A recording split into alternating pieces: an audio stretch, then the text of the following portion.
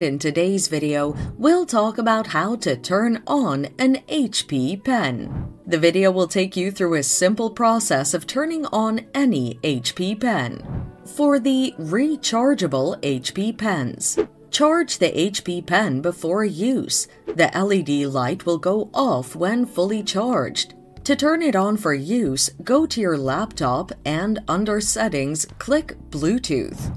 Go to Add Bluetooth Devices. For the HP pen to be recognized, long press it at the base of the pen until you see a blue LED light. Select it after it appears on your laptop and it's ready for use.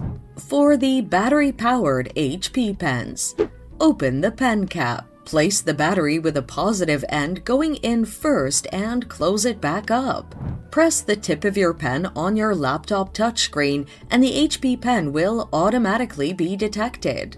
Using a finger to touch the screen will be disabled, so you can then use the pen.